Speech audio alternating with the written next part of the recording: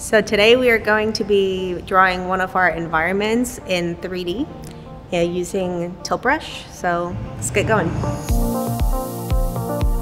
And here we go. So this world that we're making right now is kind of floating space stations.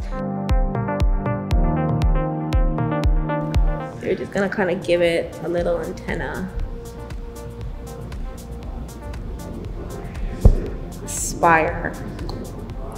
So one of the really nice things about using 3D to sketch out this world that we're building is that you're able to go from dinosaur scale to be able to kind of create the larger shapes and lay down the main blocks of the world that you're gonna build.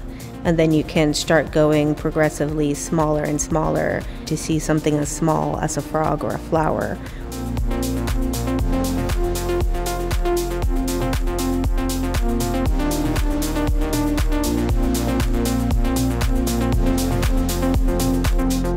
So right now I'm building the containers based off of our real life kitchens and creating all of the tables and sinks and kitchen equipment that they have so that this sketch feels a little bit more real and more finished when Marlin takes it.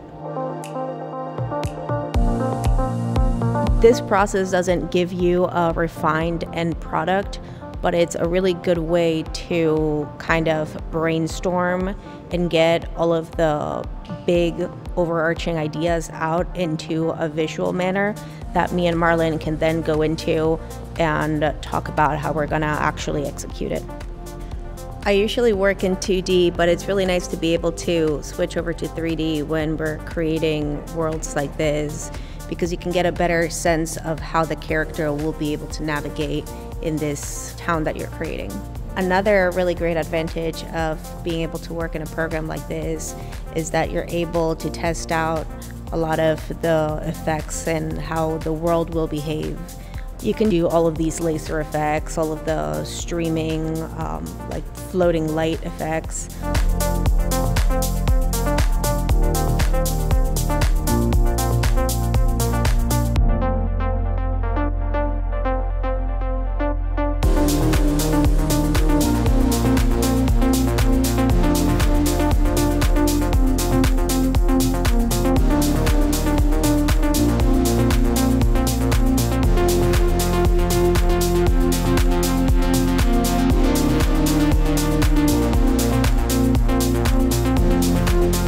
All right, that's our end product. Now I can export this and hand it off to Marlin so that he can refine it and we'll create an actual world in the metaverse.